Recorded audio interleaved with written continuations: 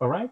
Okay, so welcome everyone. I'm very happy to see so many people turning up tonight.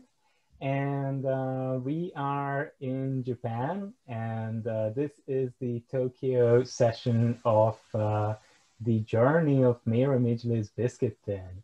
And just very quickly, for those of you who are not up to date, this project is I think it grew out of a wonderful project, the In Parentheses project, which has been started by Claire McCone and Rachel Wiesmeisman. And it deals with 5 fantastic female philosophers from Britain. And one of them was Mary Midgley. And this project sees Midgley's Biscuit Tin travel around the world in 12 locations. And in each location, a philosopher and a poet have a little conversation about some topics that were important for Mary in her philosophical work. And tonight I'm here with Yasuhiro Yotsumoto, Japanese poet in Yokohama at the moment. Am I right? Mm-hmm. That's right. Very good, very good. And my name is Istvan Zardai. こんばんは。My name is Istvan Zardai. I'm a philosopher, and I'm talking to all of you from Hamamatsu right now. So we are going to discuss some aspects of Mary Midgley's work. And Mary was a philosopher. She passed away 2 years ago at the age of 99 after a fantastic life. And maybe there are 3 key things I would mention about her. One is her fantastic love for her family. If you read her autobiography, Minerva's Owl, she describes her family very lovingly. And I think that sets the tone for her whole life. The other thing is that she has been one of a generation of very, very talented philosophers who grew up and was trained at Oxford in the 1940s. And she was good friends with Philippa Foot, Mary Warnock, Elizabeth Anscombe, and Iris Murdoch. They were at Oxford at the same time. And what the In Parentheses project, our parent project, is trying to show is that there are several interesting and exciting connections between their work that go beyond just chance. And so the third thing I would want to mention about her is that her work addresses many issues which are of interest to people beyond philosophy. And she engaged very prominently with protecting and caring for the environment.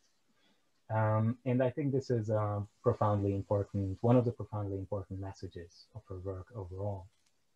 So I recommend you all to, for those who haven't yet read her works, to engage with them.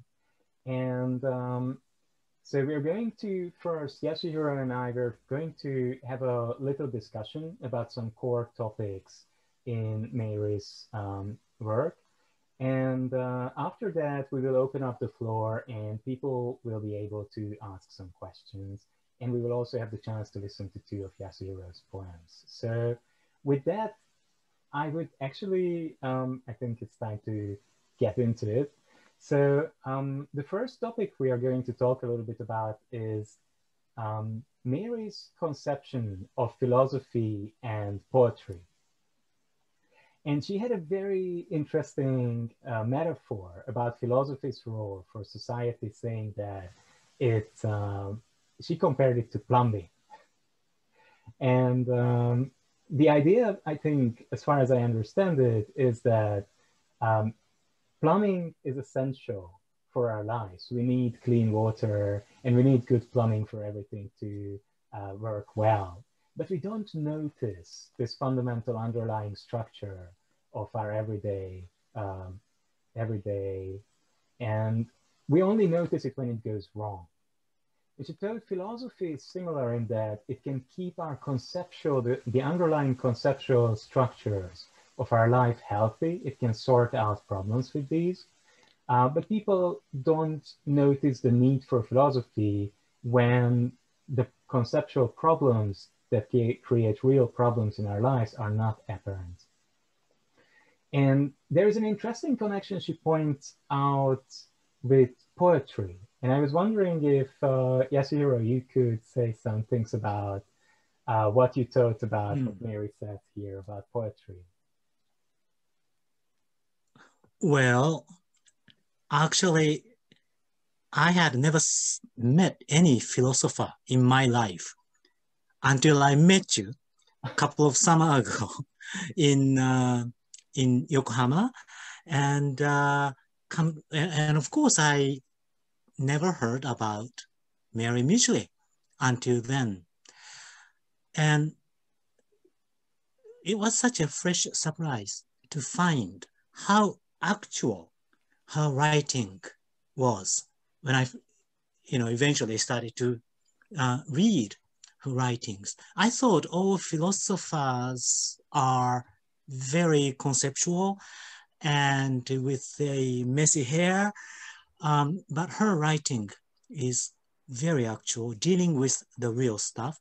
And she seems to hate a dogmatic approach to any matter, that she embraces pluralism, and I found it very similar to poetry. The poetry is the language of and as opposed to or. It tries to combine two different things, light and darkness, or life and death. It does, whereas a logical language tries to dissect it, and her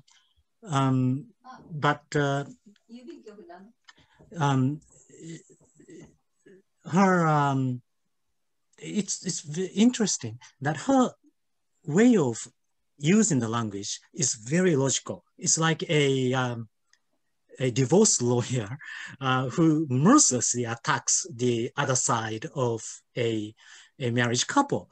But what she's fighting for is this poetic view of the world, of this pluralism. So it's a very unique combination to me, that I found a poet in a very prose, a logical way of thinking. So to me, she is a prose poet.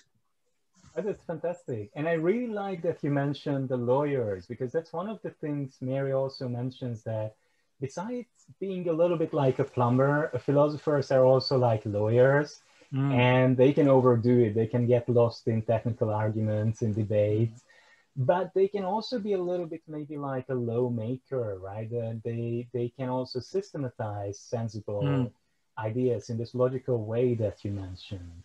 So this kind of interesting duality is there. And I think she says at some point that the really great philosophers, like maybe Plato, Aristotle, they have this kind of combined these poetic, but also lawyer-like qualities in their work. Yeah, she can be a defense lawyer for poets. That would be maybe useful. And so based on these ideas, we started talking about poetry and the role of poetry. And I remember at the beginning, I had a very instrumental idea about poetry. And I think this was a fantastic opportunity for me to rethink this quite simple stance that I had. And in some ways, you seem to have grasped Midgley's idea. I now think a little bit better. Like, would you tell a little bit about what your vision of poetry is? Well, I want to quote Gary Snyder's short poem, which says, "It comes blundering over the boulders at night. It stays frightened outside the range of my campfire. I go to meet it at the edge of the light." So to me, poetry is something like a badger. It's very sensitive. It hides in the darkness, and you got to be very patient and careful to meet it. In fact, I don't think I have ever seen it, but having been writing poetry for, almost 4 decades, I think I have sensed it, getting fairly close to the range of the light. That's a very, very interesting vision. And so I think it leads to, this is a nice place where we can connect maybe our next main talking point, beastliness. Because you mentioned that there's something interesting about poetry which you liken to a badger, right? And so one of Mary's main interests was human nature, but humans as animals and our animal nature and the nature of animals. So she wrote a book titled Beast and Man. And Yasuhiro and I read this book, and the main idea, I think, of that book is that throughout history, humans have very often played an unfair trick on animals. Namely, they took all their own negative properties and qualities and projected this onto animals. And they created this notion of the beastly, the beast. And Midgley in the book shows very convincingly that there are many, many, many references in philosophy, historical works to all kinds of animals as beasts and all kinds of attributes like being evil, being prone to excess. These are attributed to them, being malicious, cruel. And what Midgley tries to show is that actually people tried to get rid of their own bad sides in this cheeky way through this trick. And what did you think about the book, or what were mainly maybe some ideas that that resonated? First of all, when you first contacted me, which is almost 2 years ago, I think, you wrote that we could pick up some main topic, and one of them was instinct. Yeah. And we agreed to deal with that. But at that time, being Japanese and not a native English speaker, I somehow confused instinct with intuition. And all along, for the first several months, I was thinking that we are going to talk about intuition, which to me is the central part of writing a poem. And when I realized that we are actually indeed talking about instinct, and it's this book about beast and a man, I felt really a bit panicked. I thought, what am I going to talk about instinct? I am interested in intuition, but I have no idea what instinct is. But as I went along, I found the book fascinating. And first of all, she made such an effort and the strategic discussion to really convince this fact that man is an animal. We are part of the whole animal world, which to me is such a matter of course that Japan, as you know, Istvan is a country of animism, and we see little goals in every little animals. You go to shrine everywhere, and there is always fox and little snake there.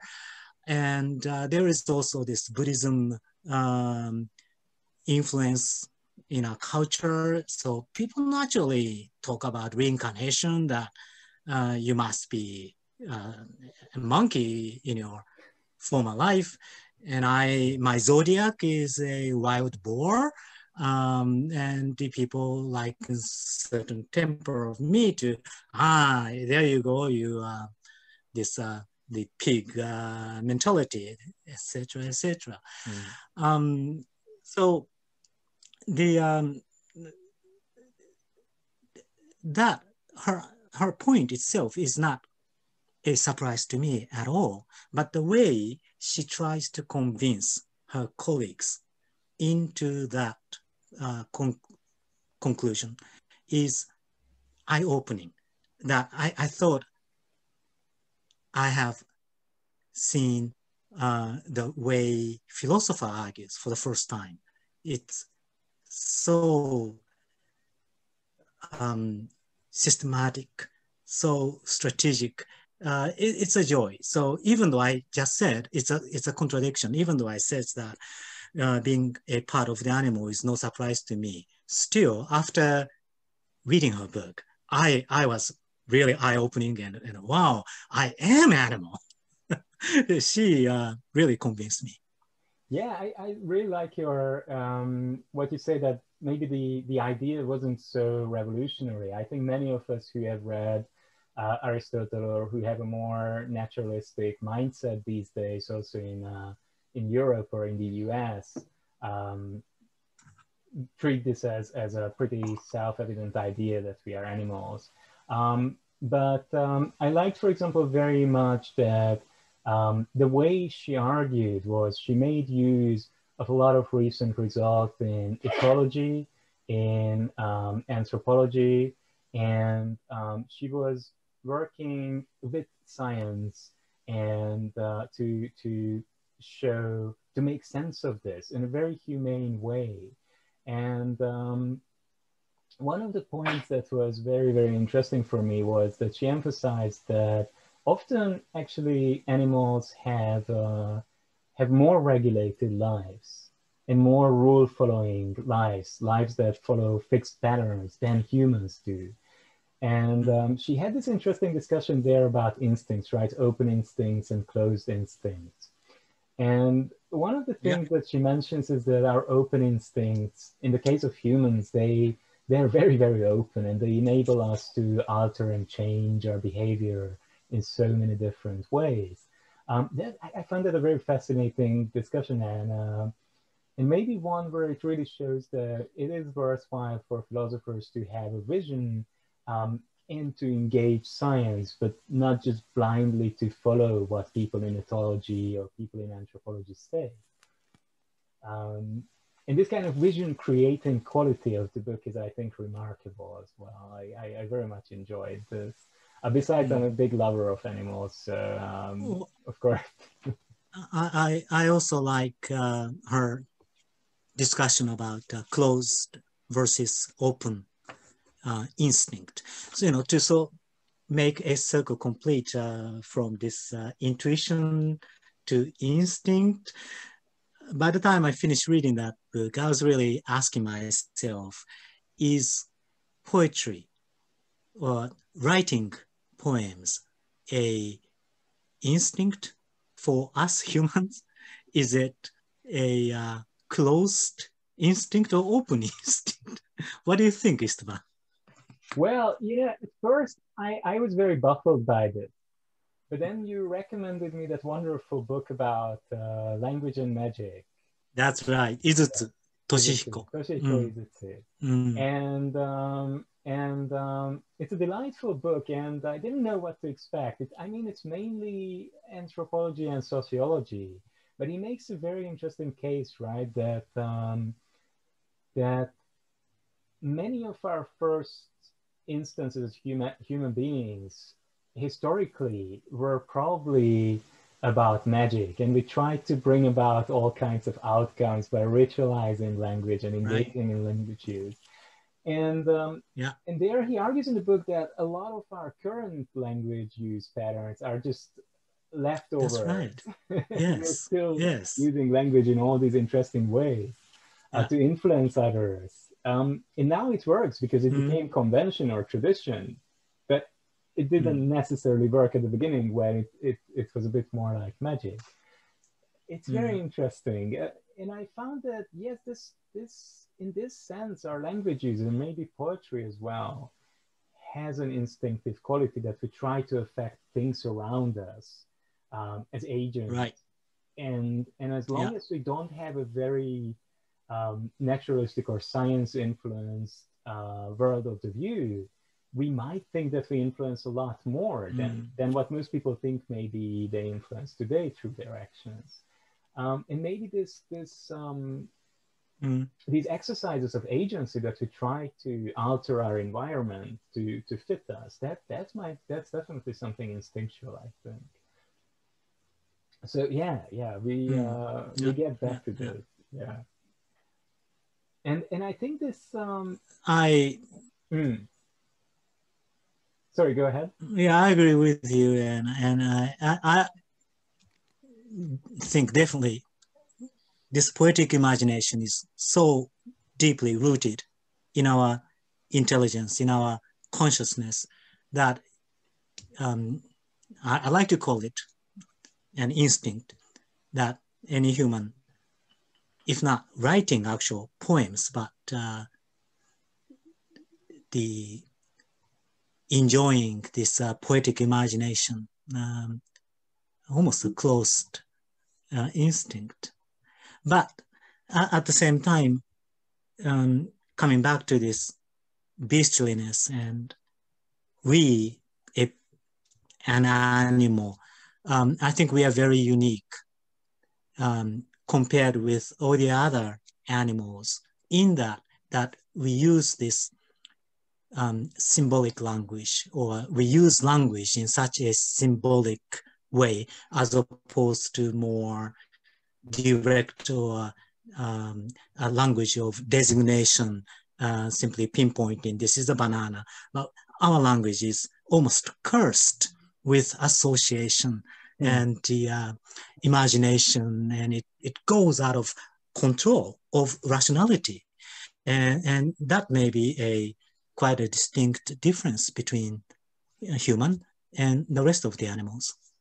Yeah, and this brings us to our third topic that we wanted to address, right? Irrationality. And you said this was also something that you were very interested in these days. And I was looking at Mary's book, Science and Poetry, and she writes there about this interesting relationship between science and poetry, and she's suggesting ways in which these can be seen as two approaches to how we can see the world, but they complement each other. They don't fight each other. And she writes something that I found very interesting about the Romantics. She writes that what Blake objected to was single vision, the inability to look at things from any angle other than the scientific one. It was not Newton's discoveries themselves. All the great Romantics made this effort to bring both sides together, which is just what makes them great. And I found this very interesting that she emphasizes that there is this irrationality and the role of the imagination here, but that can actually help us to see more. It's not something that science should replace. And I was wondering, so when we started talking, you mentioned that you think irrationality has a big part in writing poetry as well. Yeah, well, we've been kind of talking about it all along this evening, but the logical language, such as Mary's so skillfully used to convince her opponents,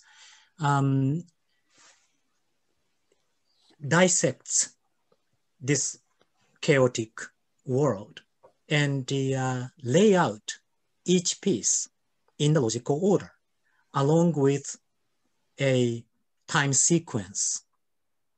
That's the ordinary language. That's the logical language. And I think the poetic language goes the other way. It tries to break up that linear sequence and conjure up all the pieces back into the whole. And this is where this magical element of the language comes in. The language is basically a very rational being. It has the meaning, it has the logic, it has the grammar, but somewhere along with these rational and logical element or aspects, there is this magical power which brings back and reinvent the wholeness, which as soon as we utter this logical language is broken into all the pieces, but it somehow brings it back. And that's to me, the opposite direction of rationality. And the poet somehow tries to manipulate that. And this is what Mary talks about when she praises the ethologist's approach of not put everything in one argument or in one theory, but rather see each pieces and try to put it in their own respective context and see certain connection in between them. It brings the pieces together. And that's what a poet does. See a feather and a stone, and somehow it brings them together to see a very fresh, new beginning of. Yeah, I totally agree with you that there's this connects us nicely to the last topic that we wanted to very briefly address, namely how this all relates in Mary's view to science and a scientific understanding of the world. And I think it's very interesting in the both in the Beastliness book and in the Science and Poetry book that she emphasizes several times that, of course, nobody should have any problem with all the discoveries and all the understanding that science has provided us with.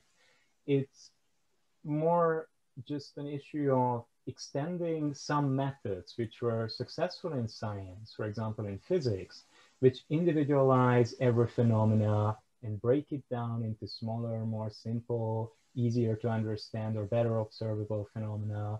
And that's how we learn more and more and more. And she notes that sometimes these days, people, even in philosophy, seem to think that this is the best way to get to know what humanity is, what our moral problems are, what our political problems are, and how we should solve these. And of course, it might work for some problems. There's nothing wrong with looking at economic data and analyzing carefully every situation. But in the end, we need some kind of vision and we need some kind of motivation and values along which to organize society, and that can help us move on or solve our problems and structure our life in ways that are beneficial for human beings. And that calls for this unified whole view. I think that's a very interesting takeaway in her book. And I found it very rewarding to read it in a way that she touched it, in a very accessible way, supported by a lot of examples. So I think this brings us roughly to the end of the time that we allocated to ourselves to sort of introduce these topics and some of Mary's ideas, some of our own ideas about them. And before we open up the floor to the audience to ask questions or to share their ideas with us, I would ask Yasuhiro to read out one of his poems. And you wrote these poems while and after reading Mary, right?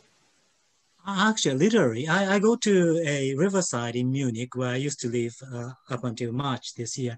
And I read almost every afternoon Mary's big book, but in between I wrote some poems, and this is one of them. So I read. 聖ルカの牛。牛の息で耳が濡れている。長い舌は世界について語っている。牛が寡黙に草をはみ、人が名付けるのに忙しいこの世界について。手はその一語一句を素早く書き写す。何一つわからぬままに。言葉はどこからやってくるのだろう。と問いかけるのも言葉。星はただ瞬くだけ。心は刻々体から溢れてゆく。意味の重力に抗って、生きとし生けるものの無言化に誘われて、牛の舌と人の耳のわずかな隙間に、名付けられないが隠れている。声を立てずに笑っている。Right, thank you so much. It was fantastic to hear it in the original. And just for the benefit of those of us who who are not fluent in literary Japanese, I'll read out the English translation. And so the title is St. Luke's Cow. Ears wet with the cow's breath, its long tongue talking about the world. This world where cows eat grasses in silence and men are busy naming things. His hands swiftly jot down every one of those words, though hardly understanding a thing. Where do these words come from? It is also words that ask such a question. Stars just twinkle without words. Moment by moment, hearts flow out of the body, breaking away from the gravity of meaning, tempted by the wordless songs of all the living creatures. In a tiny space between the cow's tongue and the man's ear hides the unnameable, laughing soundlessly. Right. Definitely food for thought. And I love this poem, and we chose it in discussion partly because I think it illustrates your Ars Poetica very well, and also some of the ideas by Mary. So we have now about 20-25 minutes left, and I would like to invite the audience to contribute if they have been inspired to any ideas, if they have any questions or any insights that they want to share with us. Just keep in mind that the recording will continue, so you will be recorded, and your contribution will be later shared on the notes from a Biscuit Tin side if you speak up. And you can type your questions maybe perhaps in the chat first, and then Claire will act as chair, and she will call on people to make their contributions and speak up. Thanks a million. I was really by your words, Yasuhiro. That poem was really moving. Thank you very much. Okay, everyone. So if you have questions or you have comments, or you just like to express your appreciation for the poem, you could type something in the chat and I can just call on people. Or yeah, because I think that's probably the best way to do it. Yeah. Is there anything already there that we should... Maybe no, there's no one there, but perhaps they will type things now. I mean, I might, something really struck me that you said at one point, Yasuhiro. You said that, you know, you knew that you were an animal before you read Mary's work. You know, Japan is very sort of, animism is very much woven into the culture. But you said that somehow after you read the book, it opened your eyes and you thought, wow, I'm an animal. And I think, like, I've had that phenomenology as well. and that thought in a different context where, of course I know I'm an animal, of course I know that, but sometimes it's really brought home to you that really you are. Yes, you are. And yeah, I mean, and I just think in some ways there's lots of things that we know, but that we don't, that are not rounded beliefs in us. They're not really deeply held, or they're not. So that kind of, that experience you had where you had, you know, wow, I am an animal. I think like that's almost like the holy grail. Like how do we make beliefs that we already have real in that way, kind of really active in that way? And I know, yeah, well, I mean, I just wanted to say how struck I was by that. But poetry can help with that somehow. To me, it's the benefit of having a totally new channel of thinking. To me, you know, I knew that I was an animal, but in a certain way, in a quite intuitive way, I think. But Mary led me through this very clear and illustrative the process of demonstrating how and why I am an animal. And so even though the conclusion is the same, the path to get there is a completely different channel. Maybe this is my first exposure to philosophical the approach of the matter, but that's a new experience and I really enjoyed it. Yeah. Okay, that's interesting because I think mine was the other way around. I think I really believed it, but I didn't like. I bet. Yeah, yeah. Okay. I have a question. Ian, can you put your Ian is ready with the question. Can you ask your question, Ian, James Kidd? Hi everyone. Can you hear me, Claire? I can. Can everyone hear Ian? Yeah. Morning, everyone. A question for Yasuhiro. I'm thinking of the wonderful Japanese Buddhist poet Issa. Many of his verses, of course, feature animals, and I'd like to hear a little more from you about how Buddhist poetries could be ways of cultivating our imagination, our empathy, and our sensitivity to animals. Yes, Issa's one of the most famous Issa poem, in his case, this is haiku, is やれ打つな、ハエが手をする、足をする。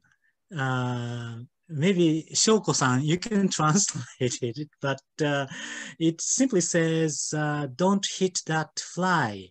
It's doing this gesture, begging you to spare his life. And I read a very similar poem written by William Blake that he was about to hit a fly to death, and then he realized that, oh, this fly is me. I am a fly enjoying this moment of life. And maybe someday some hand would hit me to nothingness. And I was so surprised that the sensitivity towards a little animal is so similar between Issa, who lived in 18th century Japan, and William Blake in the UK. So yeah, there is this Buddhism and Zen element in the Issa's part, but I think it goes beyond that Buddhism element. It's quite universal and very deep in our minds. Because when you say about this animal element in Japanese poems, the first poem that came to my mind is actually older than Issa.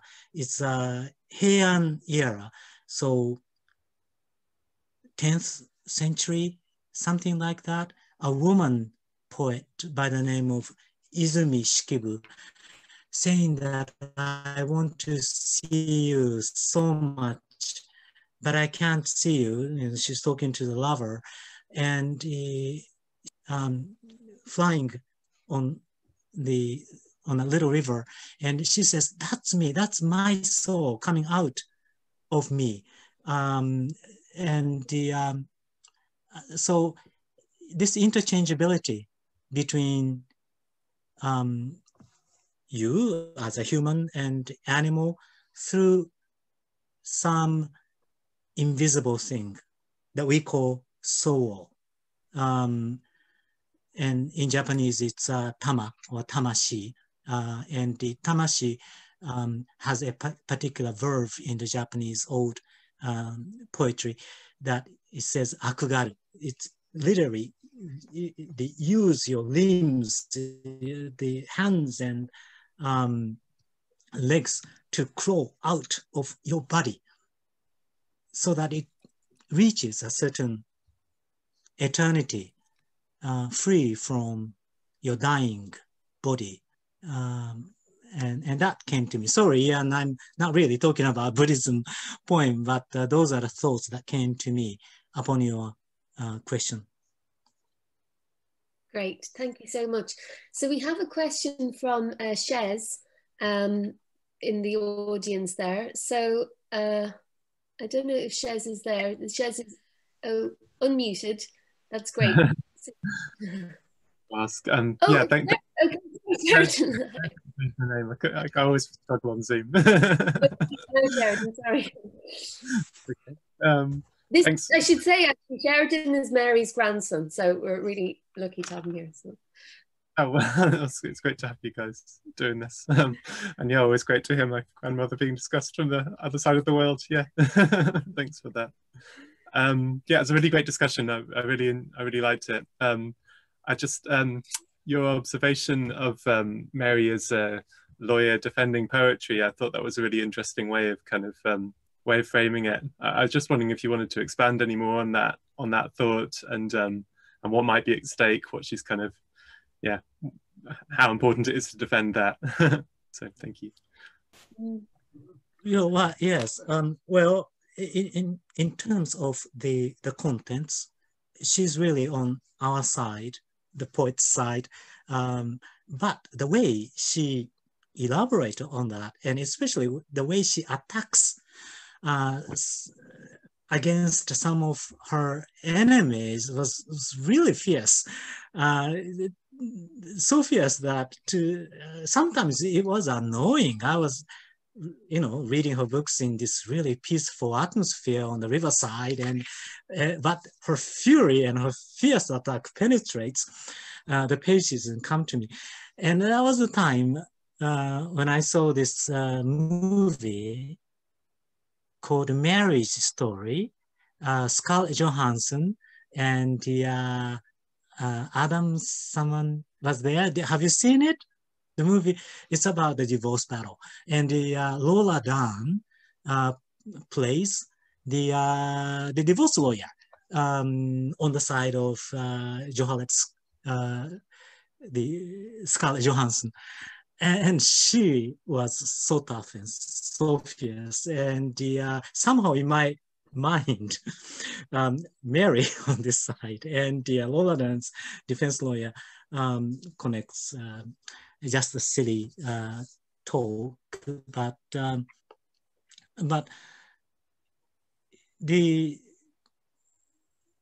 that's the most in a serious way that I sometimes dream that the poetry or the poetic imagination should be really placed at the center of our society and policy making. When I think of the environmental issue or the recent rise of neo-fascism politicians, or the widening gap between have and have not, but we need somebody like Mary to really combine this poetic imagination, the actual world, because the poets, after all, are poets, and they have really no direct influence on the day-to-day reality, at least for the short term. So I wish that the people will carry on her spirits and her approach, and I think UK should be very proud of having utilized her insights and thinking in the public policy making in the past, actually doing it. I don't think that has ever happened in Japan, and I really admire that. Thanks so much, Yasuhiro. So we have a question for maybe Istvan, you might answer it, from Anna Barandalla.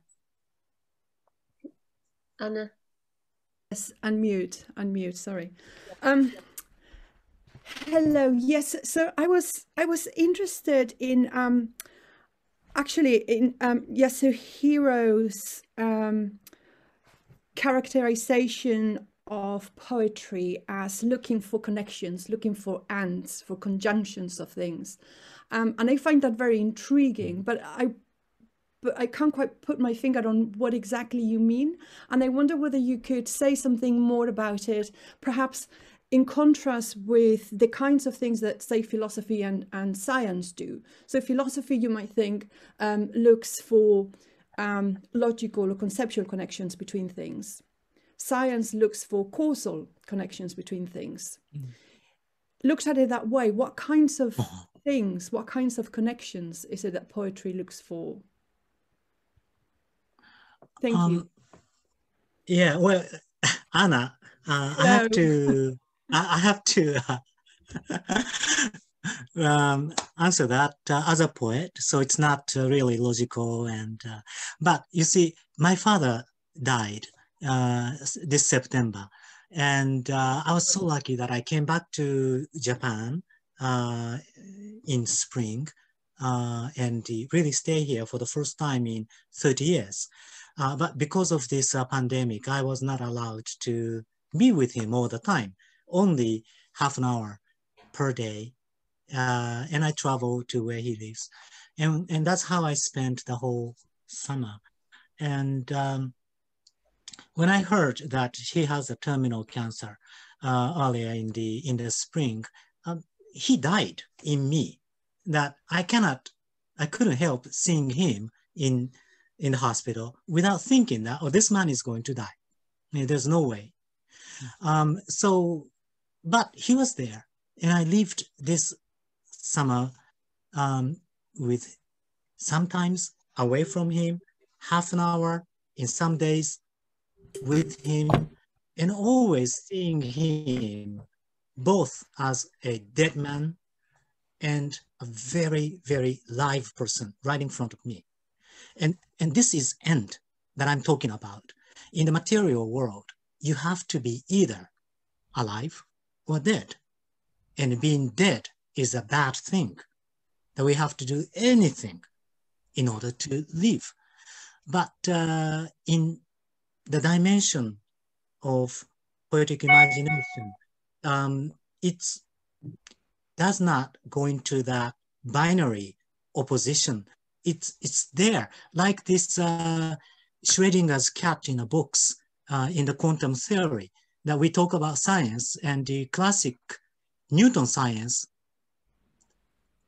goes into that binary categorization. But the quantum physics now says that the things overlaps, the possibility or the probabilities always overlap. And it's a matter of chance, which side of the probability turns out. And even if this side shows up, there is always the other side. To me, that is the poetic reality. That is what we would like to carry. And coming back to my father, he passed away in September, and I could not, still can't shake this feeling off that he's still there. and he is there. So, you know, before this summer, to me, it's life or death.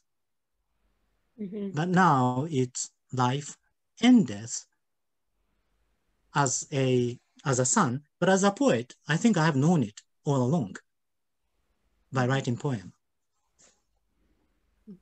So what kind of,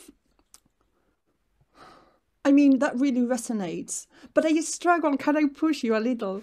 So I struggle, and maybe I shouldn't struggle, maybe I should just be content with ignorance or just with a kind of sense of mystery, but let me see.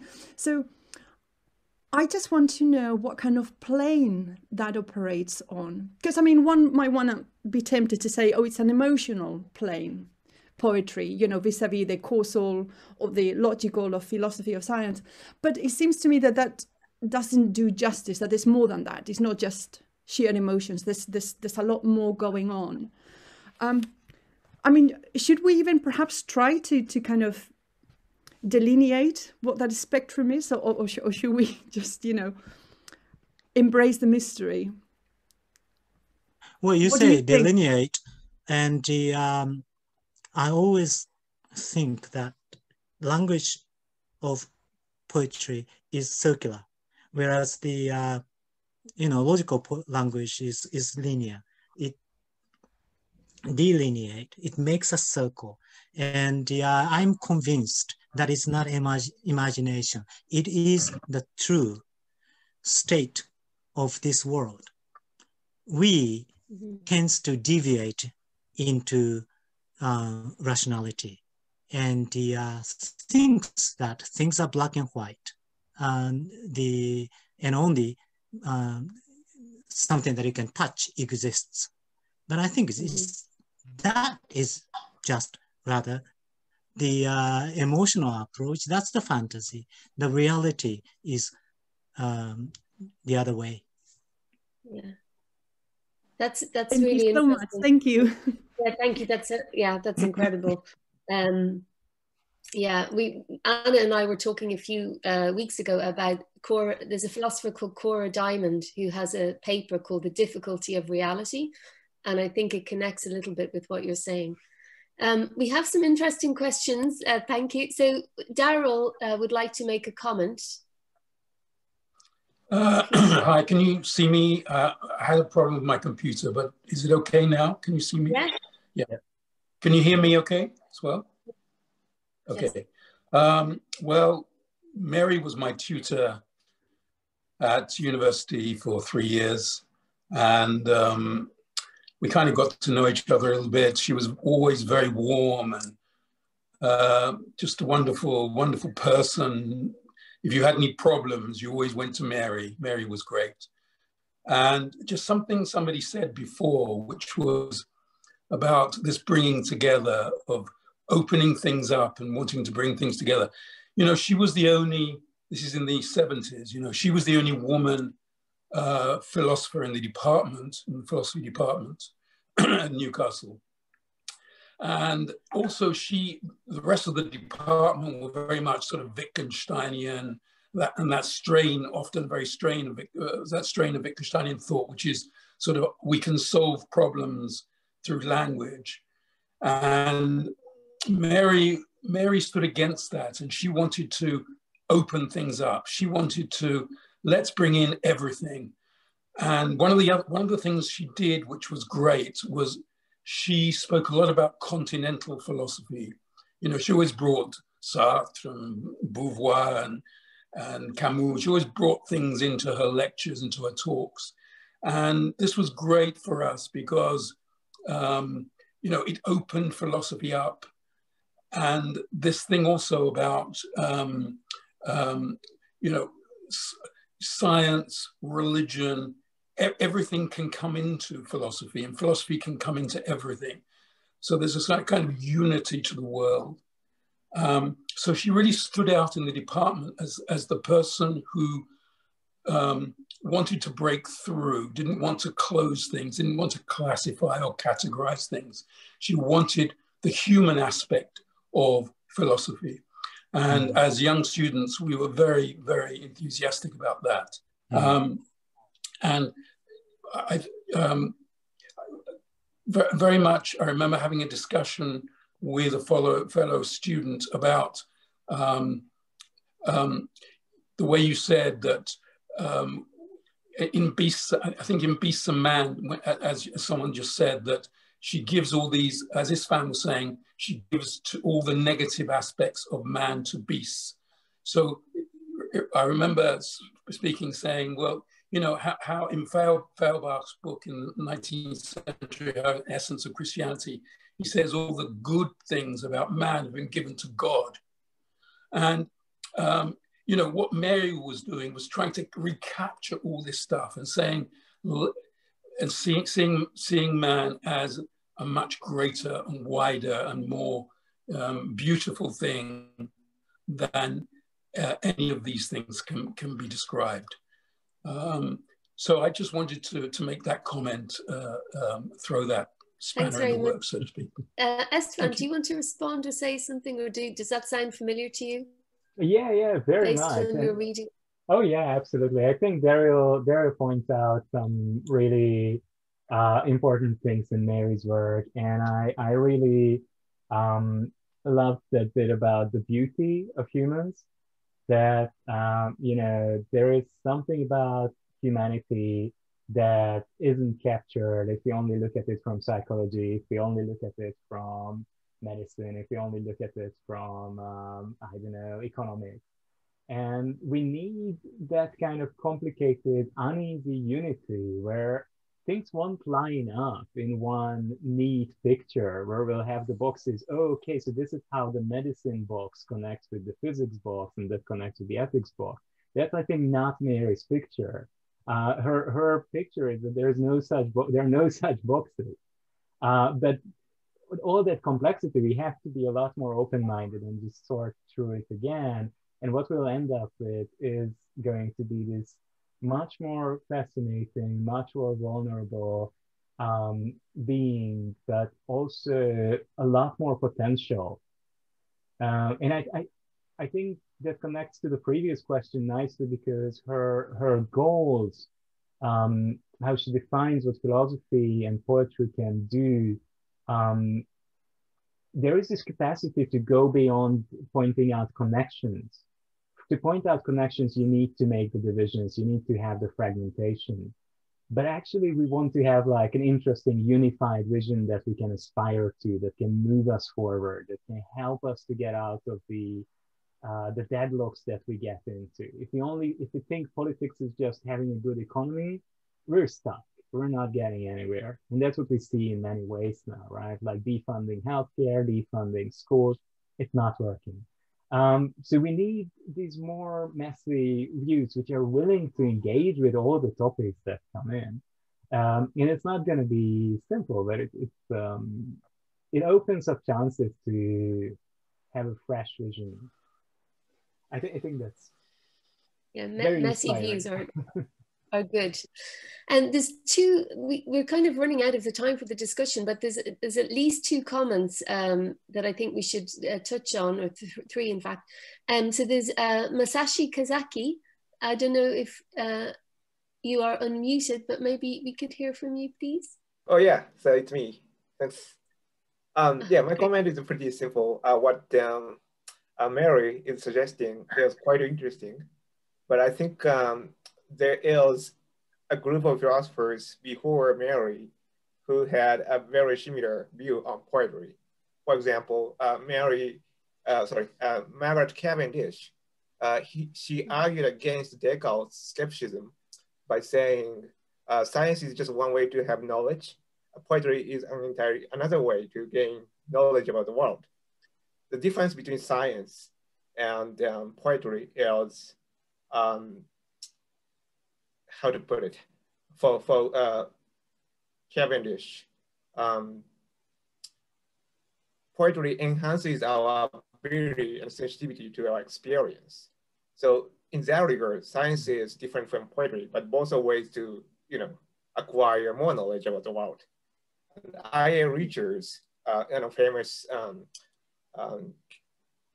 Cambridge philosopher working on poetry and literature criticism had a very similar view.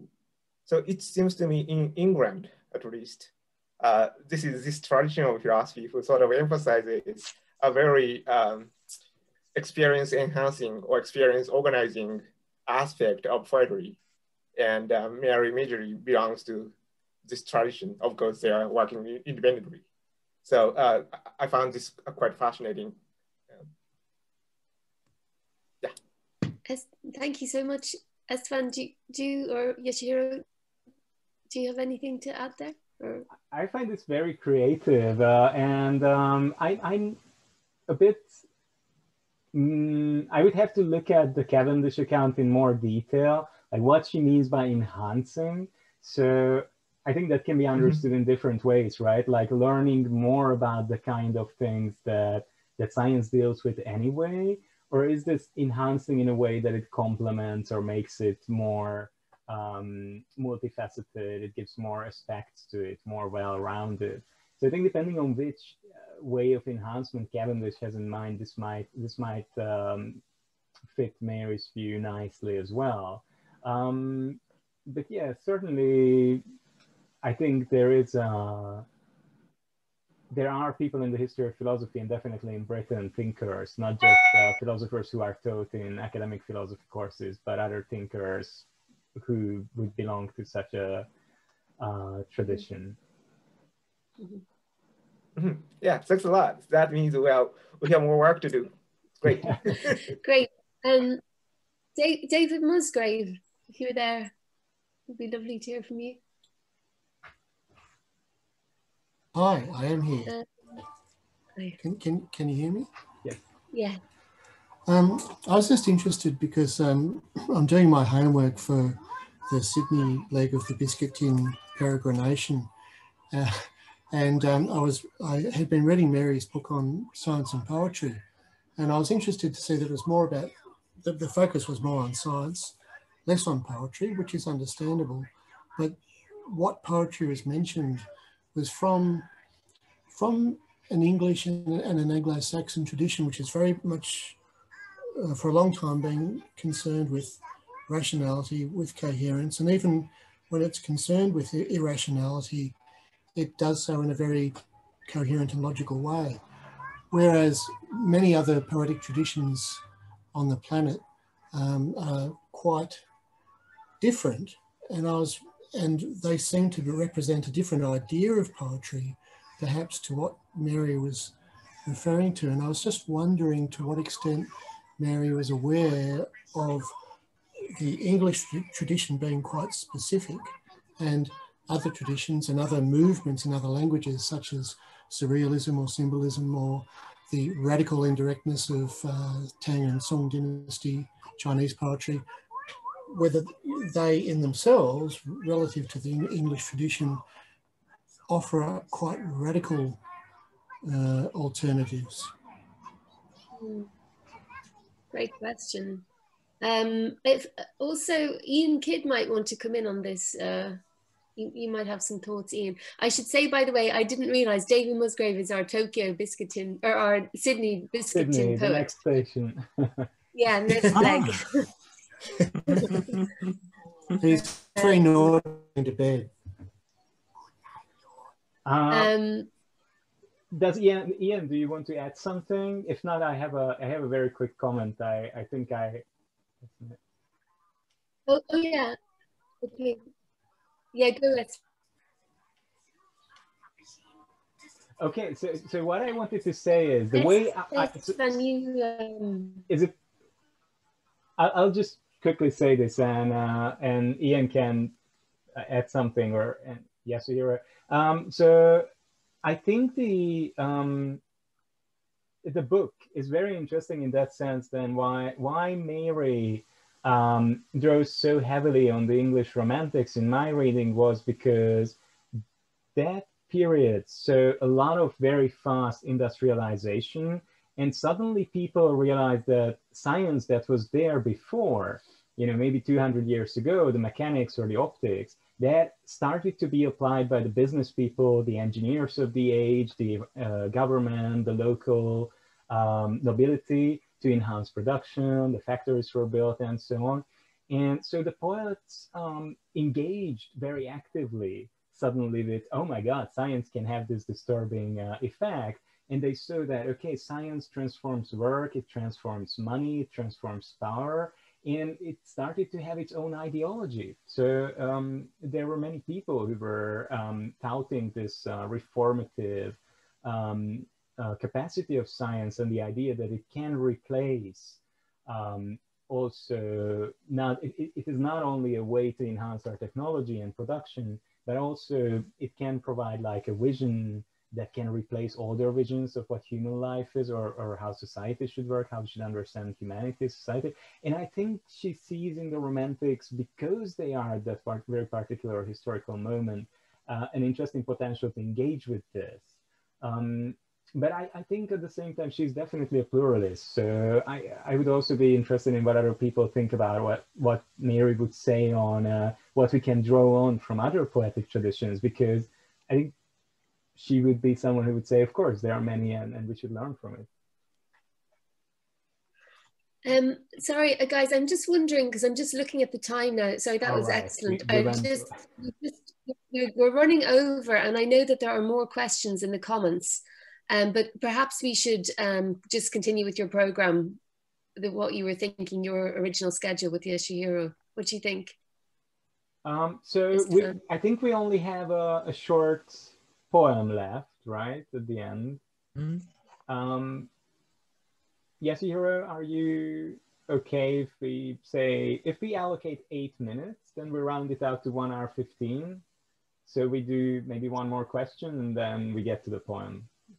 Is that okay? Great.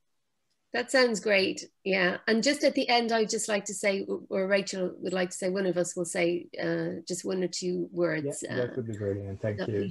So just, there's quite a few comments. There was, I don't know if Elvira is still there. If she would like to say something. Yeah, thank you very much.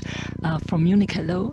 I'm not very familiarized with the work of Mary Midgley, but I recently started to read about her due to a famous and wonderful poetess, a female poetess named Daja Maria Kujukaru. And she made a workshop where we tried to understand some of the thoughts of Mary.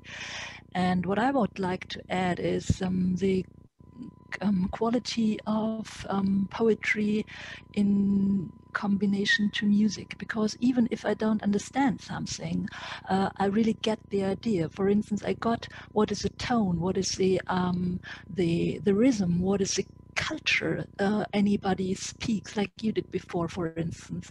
As you talked about your dead father, I understood perfectly what you meant, because to me, poetry has this quality of being on the one side asemantic, like music, but on the other side, even metaphoric.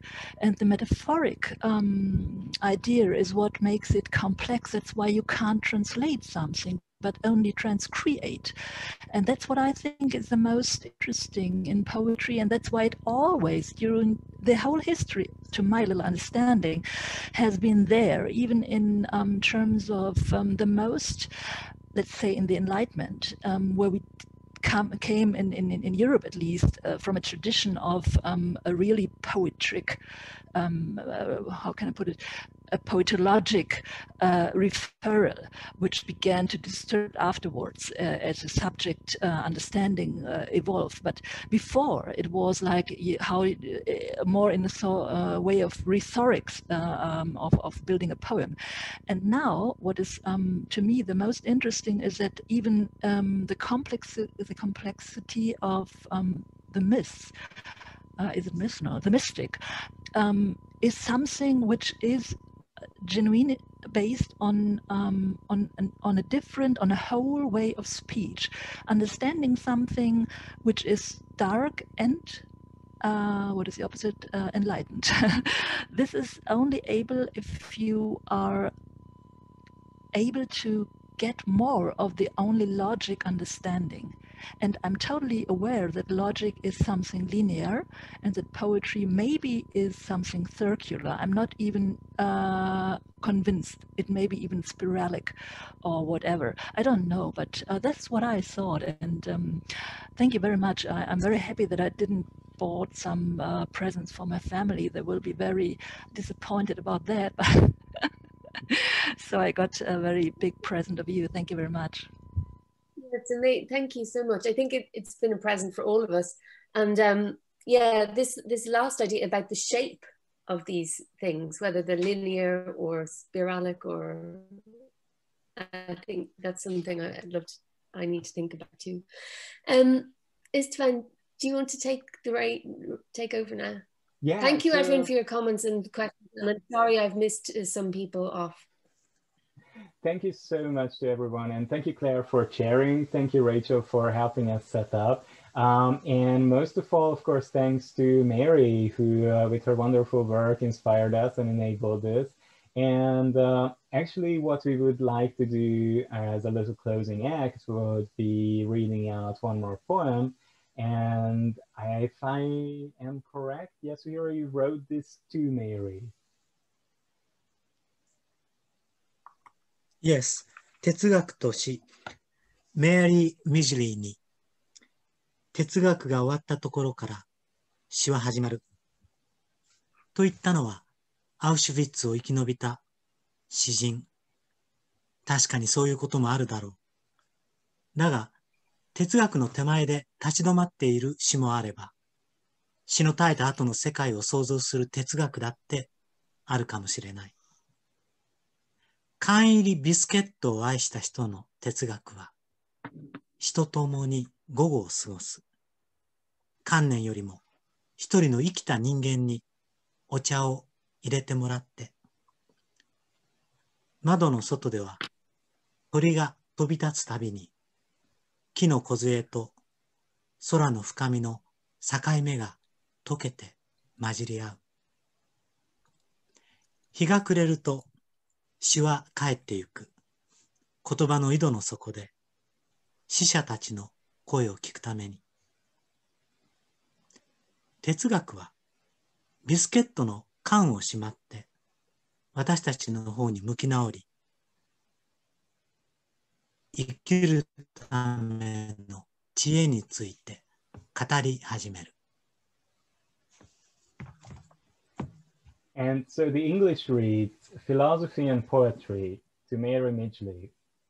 Poetry starts where philosophy ends, said a poet who survived Auschwitz. It could be so, but there's also poetry that stops in front of philosophy, or philosophy that imagines the world after poetry disappears. Philosophy of someone who loved the biscuit in a tin spends the long afternoon with poetry. A living human being, not abstract idea, serving tea for them. Outside the window, as the birds fly up, the boundary between the trees' twigs and the depth of the sky melting into each other. When the sun is down, poetry goes back to its house at the bottom of the well of words and listens to the voices of the dead. Philosophy puts her biscuit tin away, turns to face us, and starts talking about the wisdom for living. Thank you. Thanks so much. So thank you everyone for joining us, and I'll show you the biscuit tin again. It already has many poems in it, and I'll print out Yasuhiro's poems and put them in an envelope, and then they will be off to Sydney soon. Yeah, that's fantastic. Thank you. And I'd just like to say a word on behalf of, in parenthesis, thank you so much to Istvan and Yasuhiro for joining in this lark and for contributing in such a wonderful way. I think we've all benefited a lot, and I look forward to reading. I know there's an actual cycle of poems that have come out of your collaboration, which I'm really interested in looking at. I just wanted to let everyone here know that there's a poetry competition for children, which is associated with this project. It's called the Young Poets Poetry Competition. It's a global competition open to children. The link is now in the chat. It would be brilliant if you could spread the word among your contacts, because we really want to try and get it out there.